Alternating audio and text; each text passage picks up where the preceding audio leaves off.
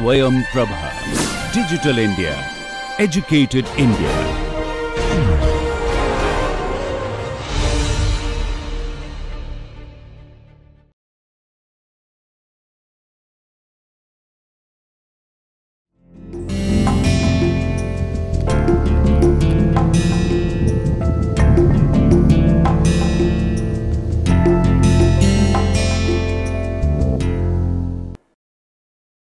Welcome you all to this next lecture in this paper on democratic processes and social movements in India. This topic in today's lecture is gender in Indian politics. We all know that gender is the central issue of Indian politics for a very long time.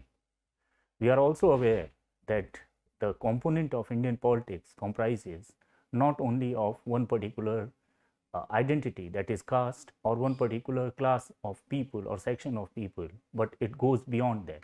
Various kinds of ascriptive identities constitute and shape politics in India. Gender is one of them. In this paper, we will see, other than the movements, that how gender as a concept has shaped the politics in India, not only in the post-independence phase, but also in the pre-independence phase.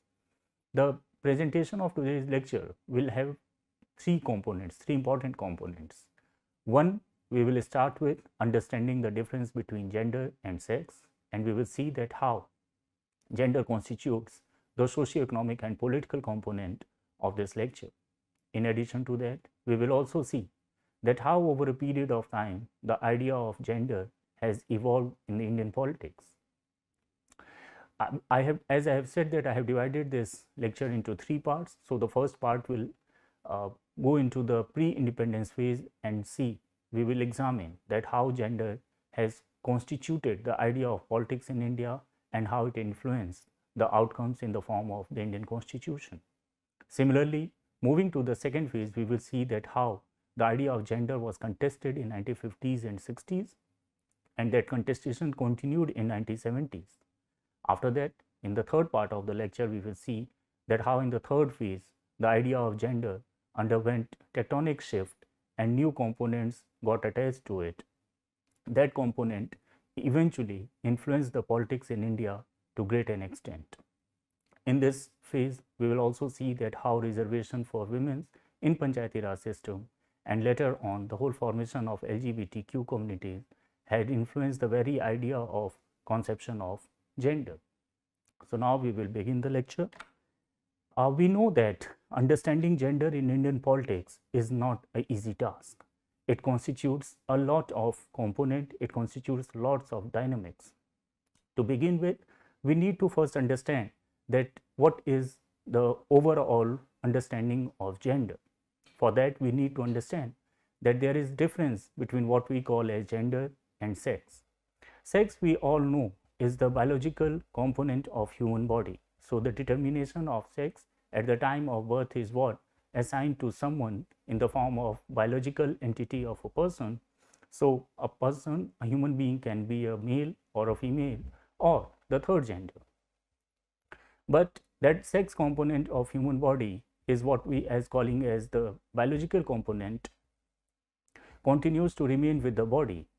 What happens after this in the form of the social identity of that human being in the form of male or female get constituted in terms of men, women or third gender. In this process, we find that the formation of gender starts taking place. In other words, the idea of gender is more of a social concept rather than a biological concept. So gender necessarily comprises of the idea of power, idea of economic entity, idea of being a moral entity, not only being a biological entity. In the modern discourse of the idea of sex and gender, we find that the framework of gender is largely constituted by the discourse of notion of rights, notion of liberty, idea of equality in the society, and the principles of justice. Now here it is important to understand and underline that if we look into the liberal framework of understanding human and the human society and the constituent of economic and political world, we find that human beings are largely considered as the atomized individual beings. But for a very long time, even in the modern period, it was always considered that the male or the male component of the gender aspect are dominating the socio-economic and political realms. It was somehow got constituted that in the evolution of human society, that female lack certain uh, components in terms of their physical strength, in terms of their mental strength, and thus they need to be confined to their households. On the other hand, male being within quote what I would like to call as the male body is supposed to be all powerful and mentally efficient enough to tackle the problems of our everyday life, and that's how the male got to dominate the all walks of human lives. It is in this process of creation of binary of male and female within which the male used to dominate the relationship that the whole idea of gender gets formed. And thus we see that even in the modern liberal framework, despite the fact that the discourse of rights, liberty, equality, and justice are the central key component, then too the gender injustice continues to shape the outcome of socioeconomic and political realms. Interestingly, it is within this whole framework that women constitute a large part of the society, and they eventually realized, along with women later on the third gender also, they eventually realized that we need to exploit this whole idea of liberty, equality, justice, and rights framework for demanding the rights and equality for themselves. And eventually, the idea of gender justice emerged in the society. The core of this whole framework of fighting against the male dominance in the gender injustice laden society is this idea that every human being have equal moral worth. And thus we see that over a period of time, the whole framework of gender justice started influencing the politics across the globe. It's true that part of this whole argument of men and women being treated as equal in all realms of life emerged in the West in the modern times, but that doesn't mean that the idea of equality between men and women was not existing in the political consciousness or social consciousness of the third world countries, and more so of India. So, in the next slide, as we will see, that we need to understand that what are the factors which conditions women, or in other words, how the idea of women gets constituted and conditioned over a period of time. Thus, the word conditioning here is very important. Some of the important or crucial tropes through which the idea of women gets constituted in the society are following. One, familial, that is the idea of motherhood, sisterhood, wife, and in all these categories, the social categories which we are so familiar with and we take it for granted, we find that the idea of women as a docile and always caregiving is something which is perpetuated, and thus over a period of time it gets imbibed in the society in both men and women, that women are always caregivers and they are docile, they are supposed to follow the instructions given by the society, and more so by the male counterparts of their realm. It happens so eventually that society as the second component which conditions being a woman on the basis of racial, caste, or social behavior. Thus we see that there are these kind of understandings that how women are getting constituted in terms of their culture, in terms of the novel writing, in terms of poems, in terms of the idea of beauty in culture. Similarly, within the caste component, we find that how women are caricatured or framed in a particular fashion or in a particular manner in different caste groups or in other different social groups. For instance, women in Muslim communities or in Christian communities are always caricatured or framed in a different manner in comparison to women in Hindu societies. Similarly, within the Hindu societies, women belonging to different caste groups also gets constituted or framed or shaped or over a period of time feminized in a particular fashion in comparison to other castes. Similarly, there are certain social behaviors which shape women and the idea of women. For instance, whether women should laugh at the public places, how loud one can speak in the public places, the manner in which one is supposed to sit and stand in the public spaces, all these things shapes the idea of being a woman in the public places. Similarly, the third important factor which conditions being a woman is economic. That is, that how working or non-working women are different, or in what manner being a working woman is also supposed to take care of her family. Similarly, being a woman, the unpaid labor which she is continuously uh, contributing in her family life is something which goes unnoticed. The whole question of participation of women in the workforce is always debated in the economic realms, and different economists have always highlighted that how the underrepresentation of women in the workforce shapes the economic outcomes in the negative manner. Similarly, the fourth important component of this whole process of factors conditioning women is the cultural one, where the idea of womanhood gets constituted through the cultural practices. Thus, we see that various art forms, various other activities in the cultural realm are always supposed to be carried forward by women, and thus eventually it happens so that the idea of motherhood, the idea of sisterhood also gets shaped by different paintings, by different kinds of storytellings and different kinds of rituals in the society. In the Indian context, we find, and as I promised to you in the initial phase of this lecture, that the lecture will be divided into three parts. So, in this we will see that how different stages of interaction between the idea of gender and politics in the Indian society has constituted the democratic processes in India. Thus, we will see also that how over a period of time a new conception of gender politics has emerged in India. The idea of this division in different phases in the Indian politics about the idea of gender is to understand that how this trope of gender and politics has evolved within the framework of democracy and democratic processes in India.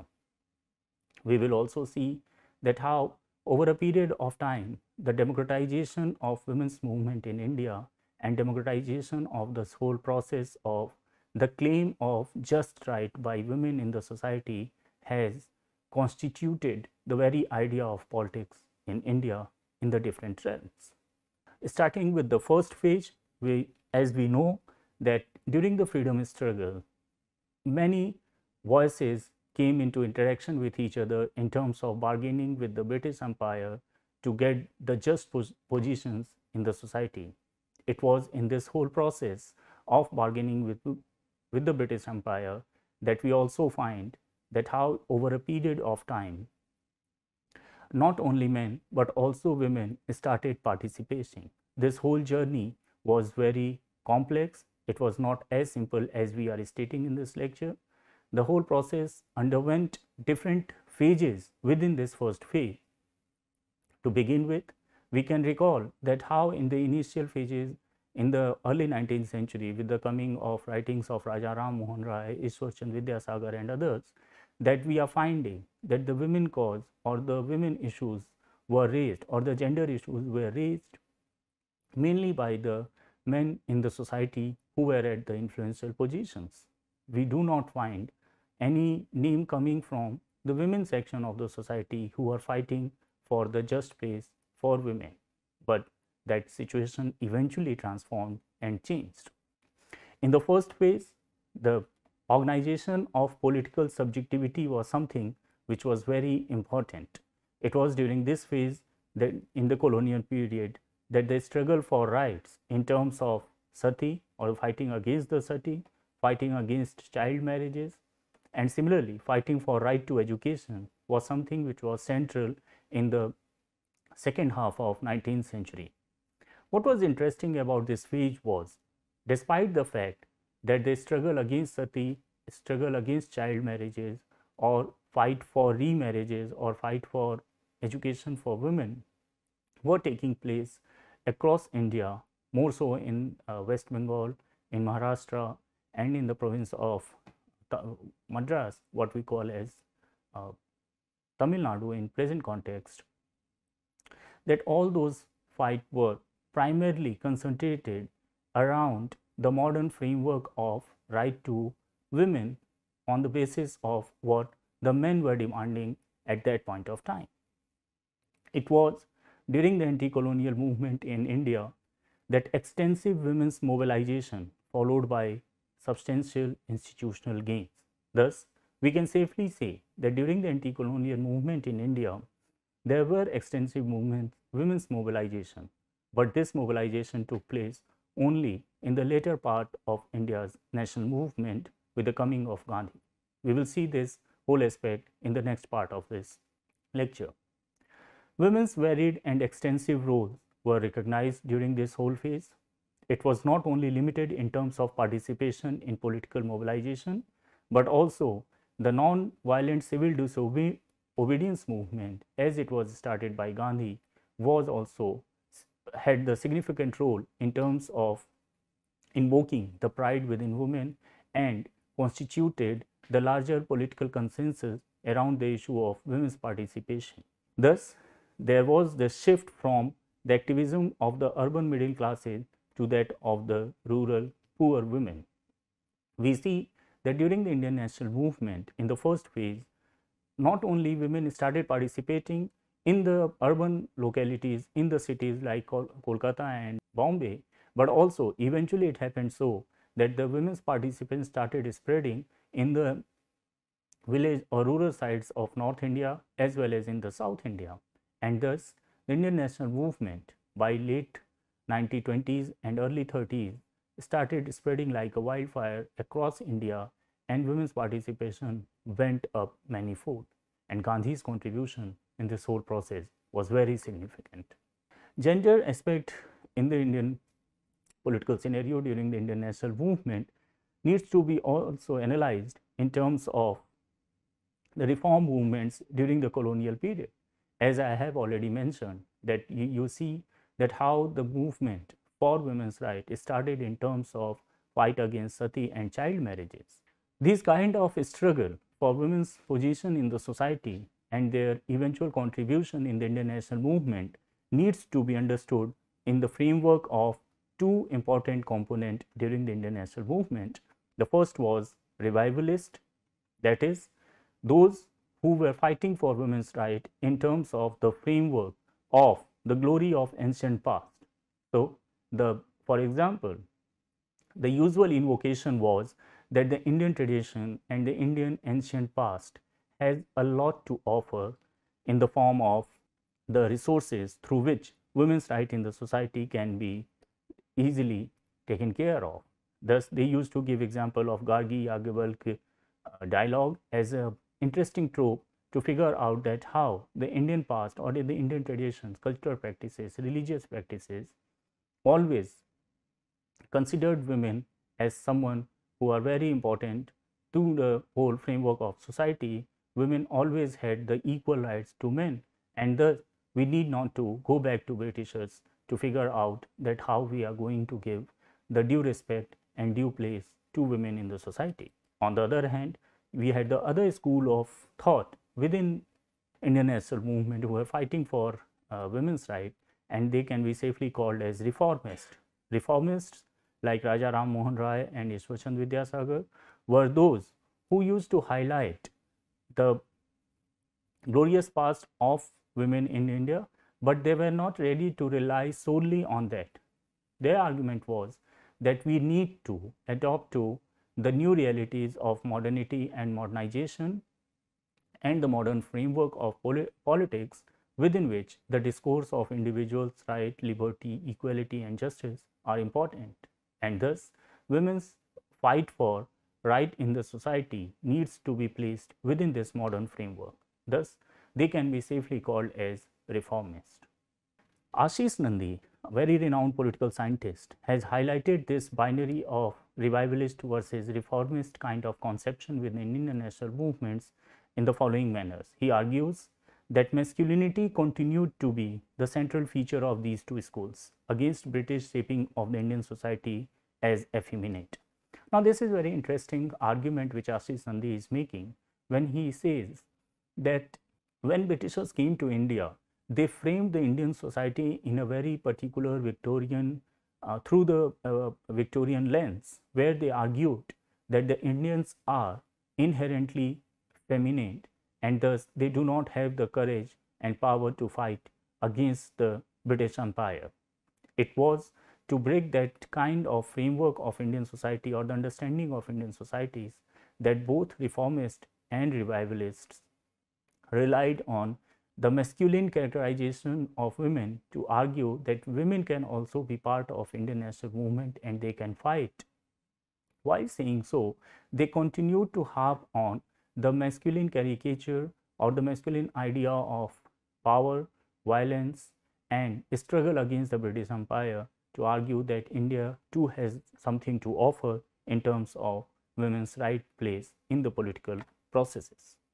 Both reformers and revivalists shared a belief in glorious pre-colonial, pre-Muslim past, where women were worshipped, and both used nationalist arguments, though mobilizing this picture of the past in different ways. Thus, as you can see, that reformers and revivalists, both of them shared this belief that the pre-colonial, pre-Muslim phase in India, that is precisely, in short, the ancient phase in India was always the glorious past, and we can use that, we can invoke that glorious past in order to stand for women's rights in the modern times.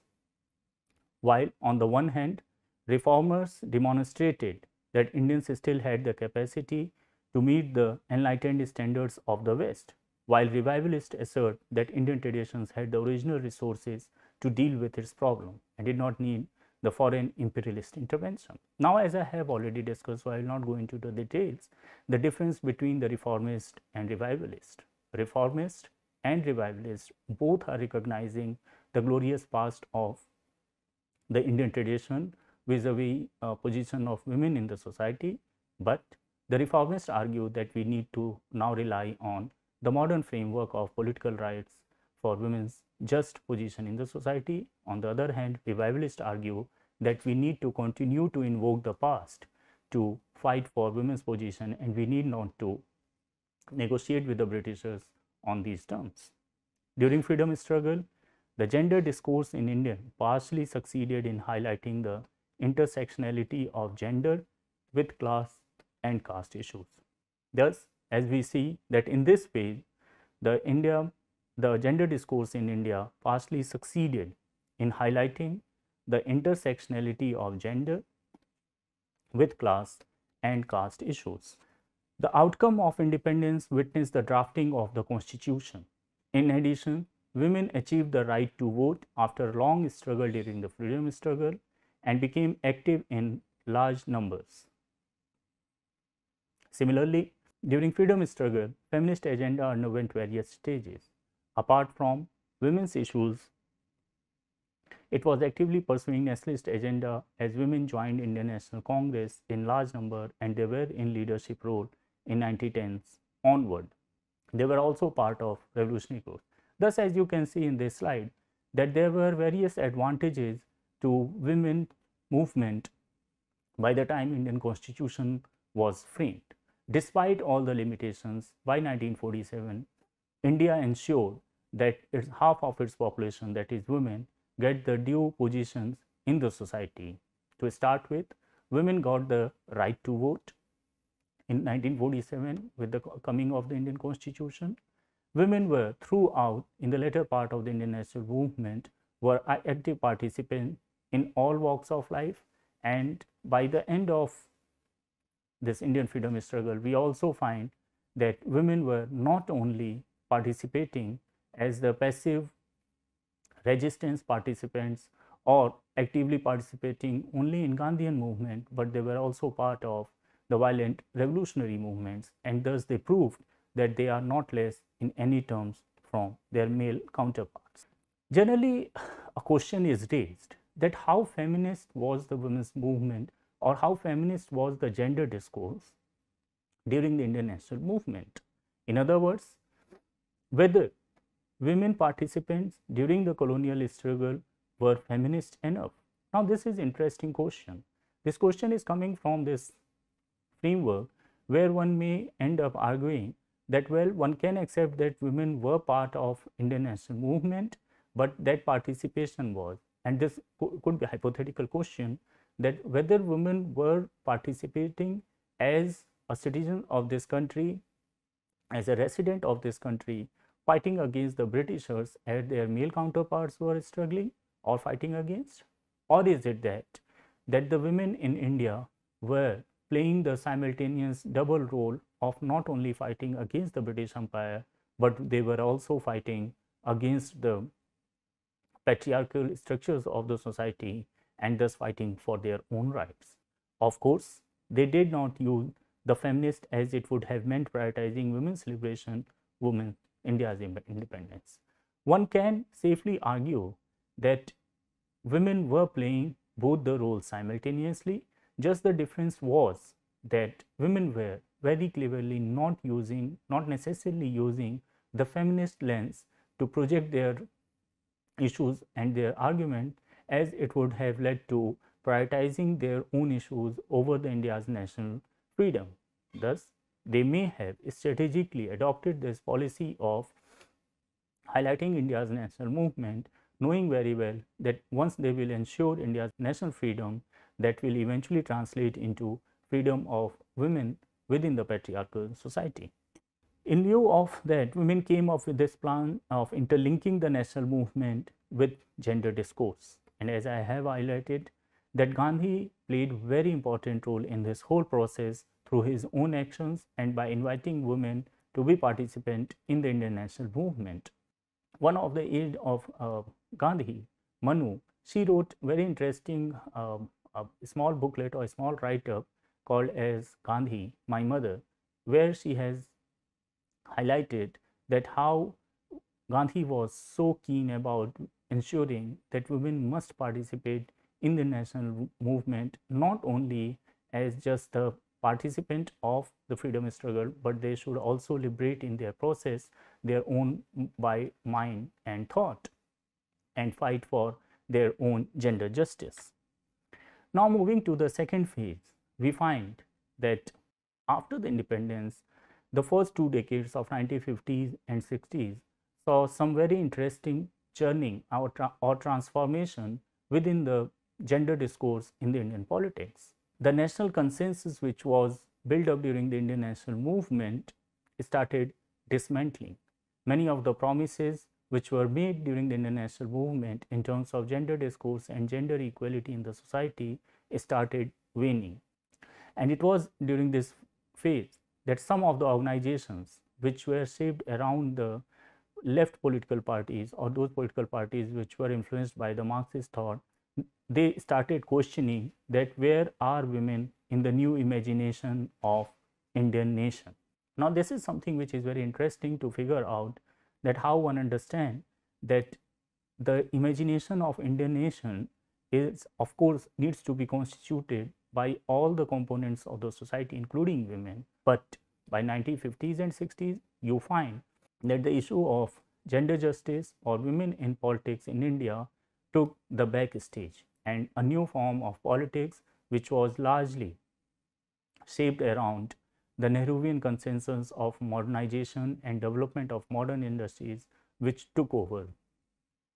In this, the issue of poverty was central, but the women's question took the back stage. Similarly, during the third phase, we find that the quest for autonomy of women's issue or women's movement took a new turn in terms of fight for dowry, against the rape laws, or for political parties to start paying the heed to women's issues. But these were all in a very limited manner and continued for almost 2 decades. A wide range of movements emerged during this phase in terms of opposing deforestation, the violation of tribal land rights, the mistreatment of slum dwellers, and the oppression of lower caste. Thus, in the third phase, we also find that there was diversification of issues vis-a-vis gender and politics in India. I am not going into the detail of this, all the development which happened during the 1970s and 80s, for a very specific reason, that there will be a separate lecture on this issue of women's movement in India, where we will find that how in the different phases of this gender politics in India, different kinds of movement emerged and how they shaped the politics in India. In this lecture, we will solely rely on and solely focus on the conception of gender and how it shaped and constituted the political outcomes in terms of democratic processes and democracy in India. Amita Basu, in one of her writings, elaborates there are differences of method and approaches to urban feminists and rural feminists. Going back to one slide, we will see that how gender and women's movement in India have taken a new turn in the recent past, and how this turn has certain kind of particular kind of past in the 70s and 80s. To understand this framework of gender and women's movement in India, one need to keep in mind that women's movement in India generally can be divided into two parts. That is, one, the movements which are largely guided and shaped by the urban women, and on the other hand, there are those which we call as the rural women, and both kind of component of women's movement in India have shaped the gender discourse and political parties and political outcomes in India. We find that those movements which we talked about, as I will go to the previous slide to show you, that during the third phase we saw that various new kinds of movement started emerging in terms of dowry to rape laws to political parties giving voice to women's issues. Similarly, tribal rights, deforestation, slum dwellers, and lower caste women also started participating. That these kind of movements brought the idea of gender inequality to the forefront of the political discourse in India. Most of these were broadly urban-centric movements and urban-led gender discourse. But what was interesting was that feminist organizations during that time were formed autonomously. So, not necessarily that they were framed or they were shaped by a particular kind of political ideology coming from the left parties. And in this process, new kind of stages, new kind of platforms also came into picture. Some of the important ones were Samta Manch, Stri Sangharsh Samiti, Stri Mukti Sangathan, Feminist Network Collective, Stri Shakti Sangathan, Purogami Sangathan, Saheli, Kali for Women, and Manusi. If you read any of the available literatures on gender justice or gender politics in the Indian context, we generally come across at least 2 to 3 of these organizations which I mentioned here in terms of their active participation for women's justice and gender justice in India. Their primary concerns included violence against women as manifested in dowry deaths, rape of women by the police and security forces, and domestic violence. We find that in Amita Basu's writing that she elaborates that how there were always the differences of methods and approaches vis-a-vis the urban feminist and rural feminist in terms of raising the kinds of issues. So you find that the urban feminist or the gender discourse in political processes in India was largely confined around the issues of upper middle class women who were talking about the problems of dowry or problems of divorce in the society, or at max the problem of rape laws and how they are not just to the gender discourse in India. On the other hand, if you look into the gender issues in the rural sectors or the rural areas, we find that the nature of violence, the intensity of violence, and the whole process of dealing with those issues were dramatically different from the urban centers. And thus, those feminist movements which were emerging in the rural areas, they were largely focusing on the issues of alcoholism or issue of abuse or issue of unpaid laborers in the rural areas of women, or the problem of caste discrimination of women. She further argues that urban groups were fiercely committed to retaining their autonomy from political parties to prevent the lure of resources, influence, and power from blunting their radicalism. Now, this is an interesting argument which Amrita Basu argues, that in the urban centers, the gender discourse of politics was largely trying to make its autonomy speak for itself, in the sense that they tried to maintain the distance from the political organizations and political parties so as to continue with their independent voice for their own freedom and justice. They were well aware of the fact that if they will subscribe to a particular political organization or ideology, they will end up losing their autonomy and eventually end up blunting their radicalism. And thus, urban feminist movement was primarily drawn to non-electoral issues like violence against women. And it was precisely for this reason that in 1970s and 80s, the feminist gender discourse in India was not necessarily getting translated into any kind of political discourse, in the sense that political parties were not part of these movements. Of course, there were advantages and disadvantages of this whole process, in the sense that of course the autonomy was there, the radicalism was there, but since the political parties were not part of these movements, it happened so that the substantive gain in the political realm were limited in the form of institutional outcomes.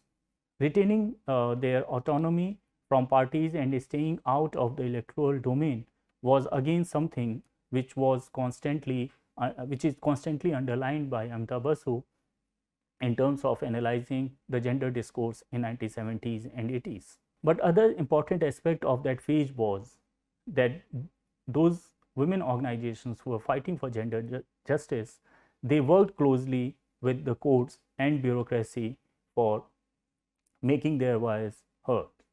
On the other hand, the grassroots movement with which women were closely associated were those of the poorest and most marginal groups. Now, this is again a very interesting aspect which is highlighted by Amrita Basu, that during that phase, the upper middle class women who are fighting for those causes, they were basically fighting in the urban centers, and they were close to resolving their issues through the channel of bureaucracy and the channel of courts.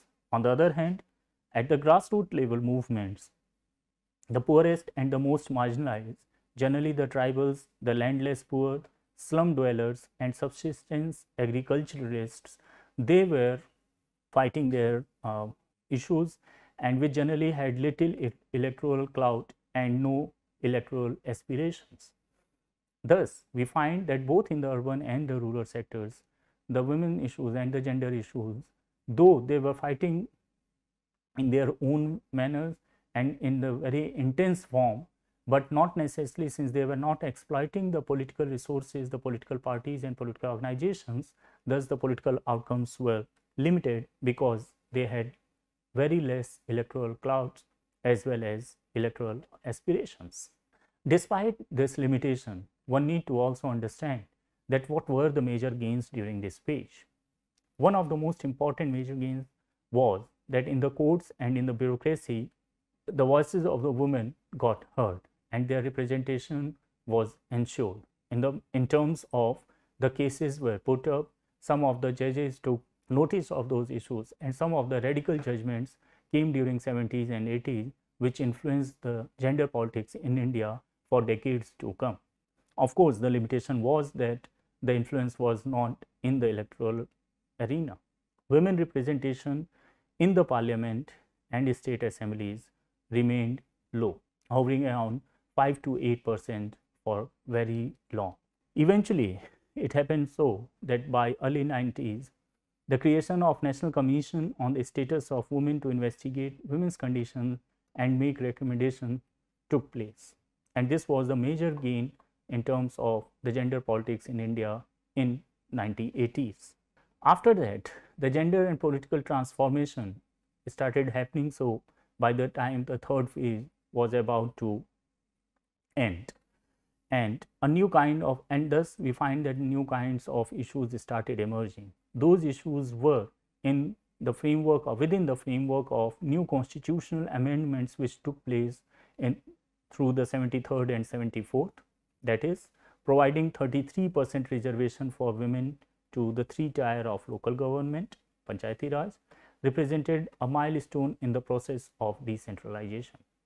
As we all know that during the Narasimha Rao government in 1992, the reservation for women in the Panchayati Raj system started, and with that we also find that how eventually lakhs and lakhs of women got the representation in the Panchayati Raj bodies, which were now the constitutional bodies, and women got a new voice in the whole political processes from which they were not necessarily part during the 1960s and 70s.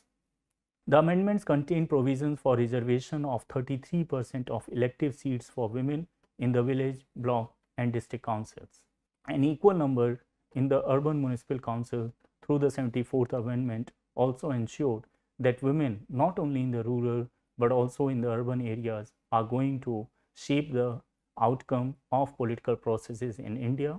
This led to ushering of a new democratization and a new democratic politics in India in terms of almost equal participation of women in the political processes. India's population, as we know, consists of around 15% of scheduled caste and 7.5% of scheduled tribes, constituting around 22.5% of seats reserved for them, out of which 1/3 are for women. Now, this is interesting aspect that it's not only that women got reservation in those seats, but within the reserved constituencies for SCs and STs, 1/3 seats were reserved for women, and that was on the basis of rotation.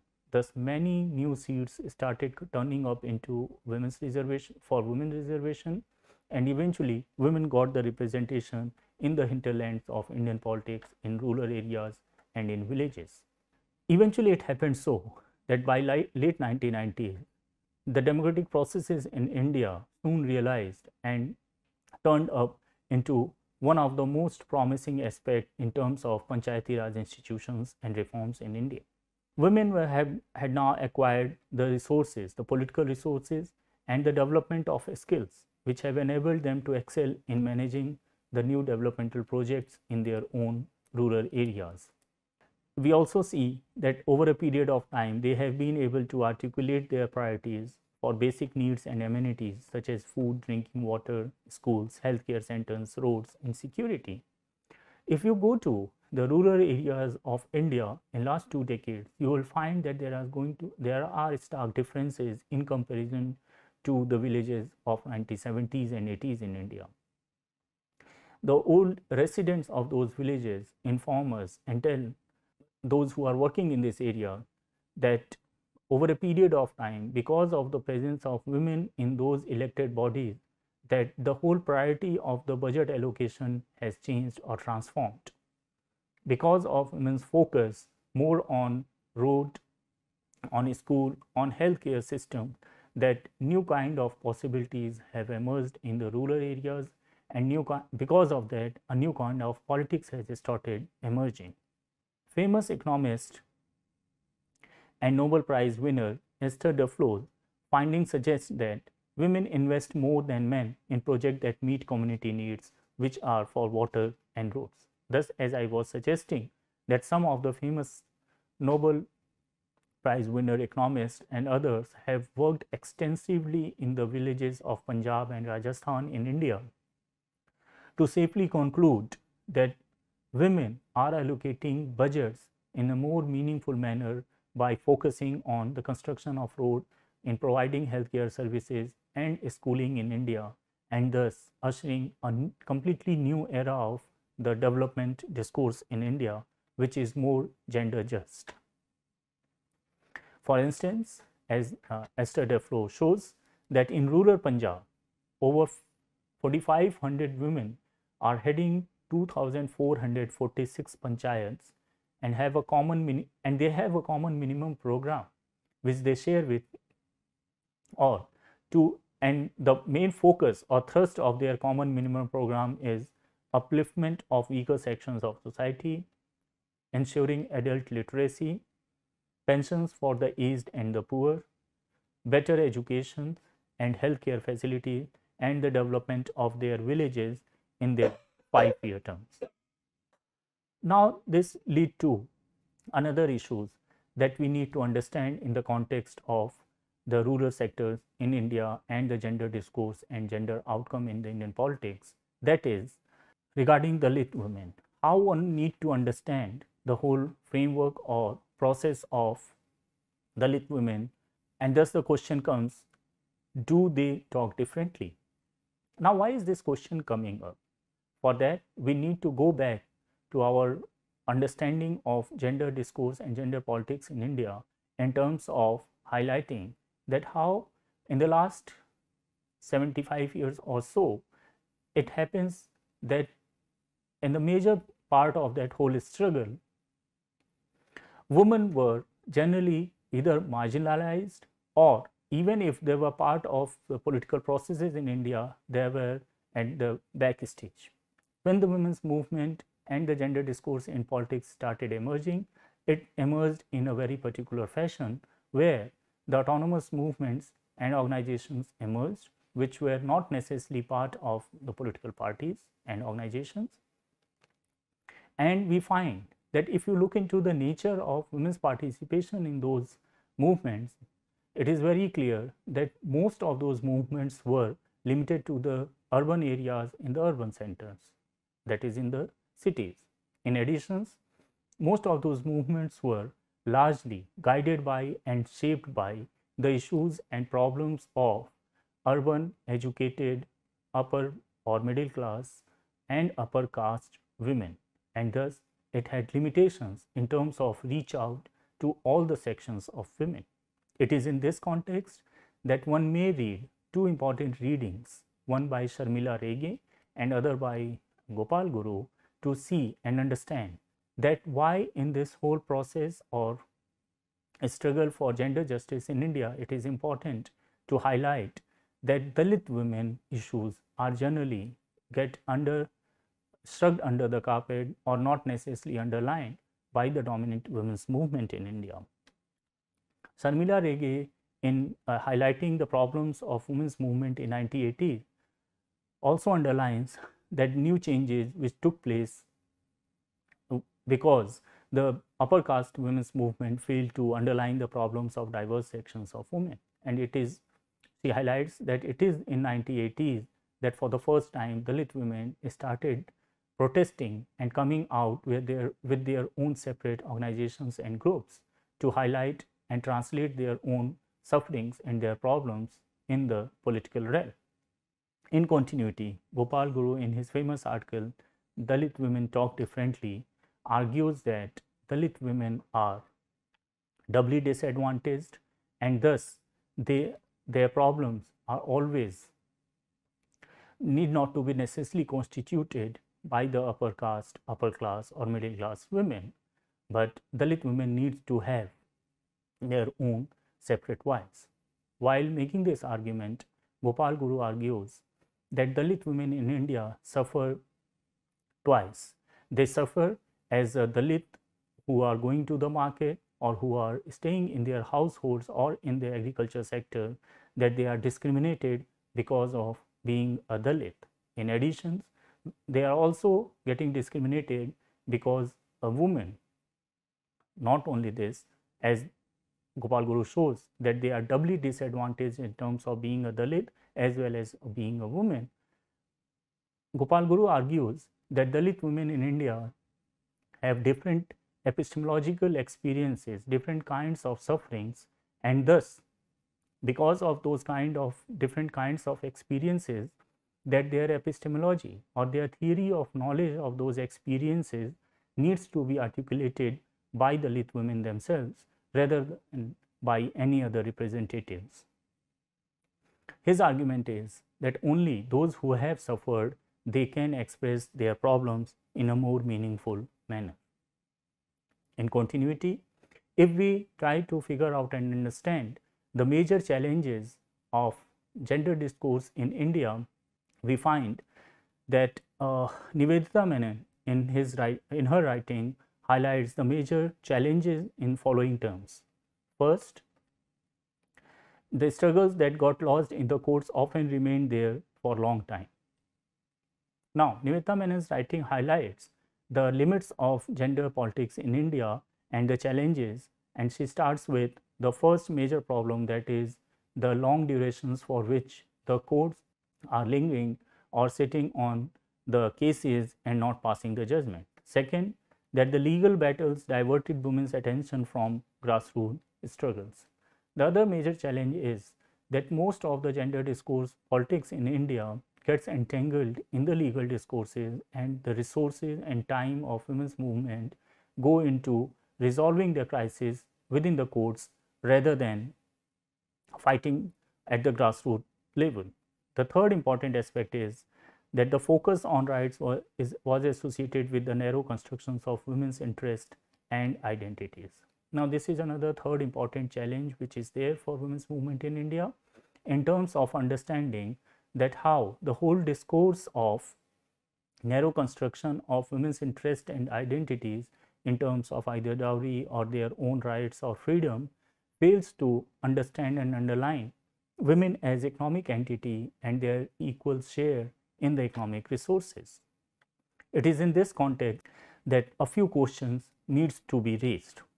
Amrita Basu in one of her writings raises few pertinent questions.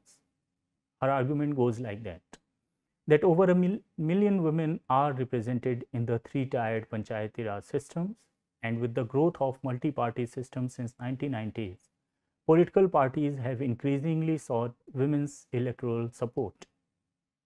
And yet, most women continues to lack effective political power in parties and the state.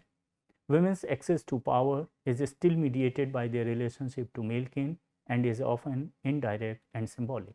So, this is very important question which Amrita asks, that despite the fact that women got reservation in Panchayati Raj systems, despite the fact that there were so many gendered issues raised over a period of time, why is it so that women are still struggling and fighting for their right positions in the society? Why is it so that most of their issues are not getting passed in the parliament, and that the women continue to lack effective political power in parties and state? If you look into all the political parties and their organizational strength and the component within the organizations, you find that most of the political parties in India have very less representation of women and equally less representation in terms of their ticket distribution to these to women, as well as, of course, because of the less ticket given to women, that very less number of women get represented in the parliament. At present, not more than, in last so many elections, not more than 10 to 11% women got elected in the parliaments, and this is something which is not going up beyond the point. Parties, and this is again the argument which Amrita raises, that parties have done little to provide women access to networks and resources that would enable them to ascend the ranks of party hierarchies. Amrita argues that it is because of the limitations of the political parties in terms of not giving voice to the sufferings of women, in terms of not recruiting enough number of women in their rank and files, that we find that these political parties lack the networks and resources in terms of women presence or female presence in their organizations. This has negatively impacted the women empowerment and gender discourse politics in India. She goes on to highlight that and raises this question, that to what an extent are there systematic differences between parties of the left, right and center, and between national and regional parties in this regard.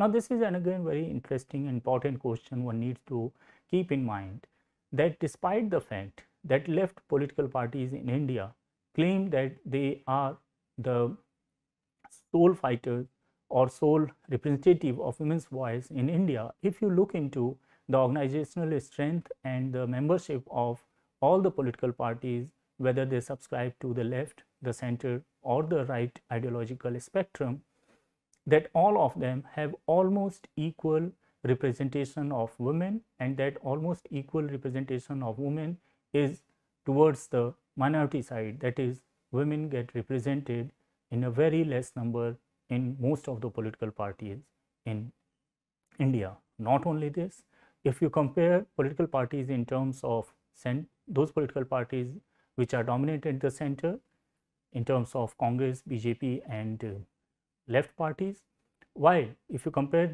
these political parties with the political parties functioning in the region or the states, we find that women representation is no better either in the regional parties or in the parties which are there in the center. In this context, how important are differences between parties in power and those in opposition in promoting women's participation and representation? Now, this is again very interesting question.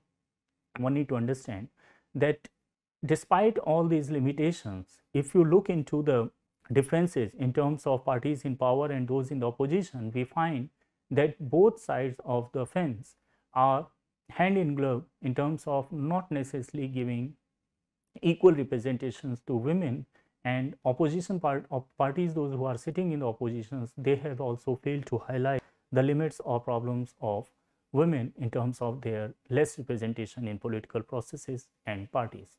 Basu further adds that a significant number of women have occupied leadership positions in India at the state and national levels. So, we can recall Indira Gandhi, or we can recall Mayawati or Mamata Banerjee or Jayalalitha. All these political leaders at different points of time have played very crucial and important roles in their respective states and at the center.